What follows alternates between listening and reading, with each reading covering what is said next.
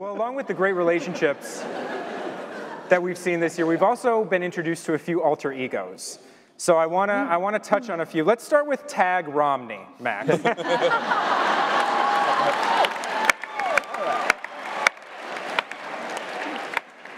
Can you guys, I mean, in the writer's room, was that just kind of looking at Max and saying, he looks exactly like a Romney boy? Yes. That was like, that feels like 5 years ago, but I know. it was one of our writers, and I don't even remember who came up with the idea over the summer. Who was it? Which one? Who was it? It was JJ's episode. Stand up, JJ! Stand up, JJ! Stand up, JJ!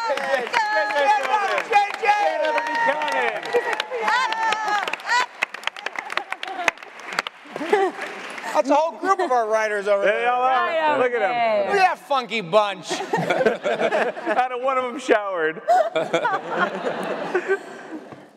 They're so hot. What was the question? Huh? Well, was it looking at Max and saying he looks like a Romney boy? Yeah, I think so. Yeah. I mean, I know, we actually, I mean, the nerdy answer is like we kind of wanted to deal with the election in some way, and there was actually a lot of conversation about like how we were gonna do that and like what, you know, what was sort of the funny way to do it, and then I think, yeah, we were sort of sitting around and JJ mentioned that he looked like Romney, and it kind of all sort of fell. I think we've hinted towards Schmidt's Republican leanings in the past. His feelings about Obama have come out, so it seemed like a natural. I feel like Nick's a libertarian. I think that's possible.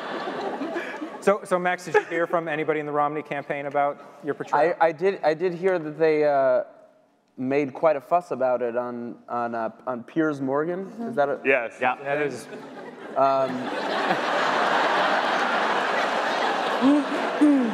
They were awfully excited about it, probably more excited than I would have liked them to be.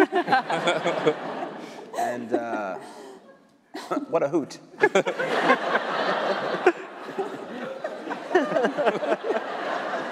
Well,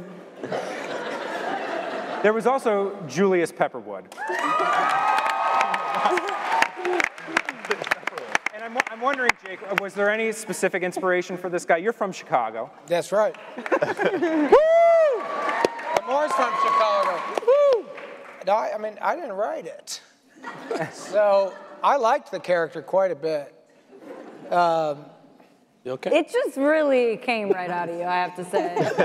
I think I just killed that answer, by the way. That's me and my A game. I had a lot of fun doing it. I'm wearing a suit tonight, so I'm not sweating it either.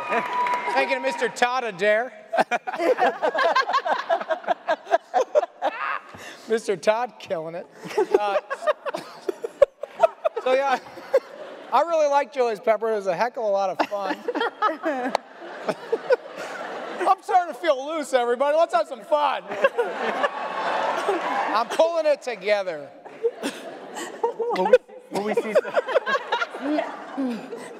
Will we see some Julius Pepperwood and some Jess Knight again? I hope so. Oh, yeah. I hope so.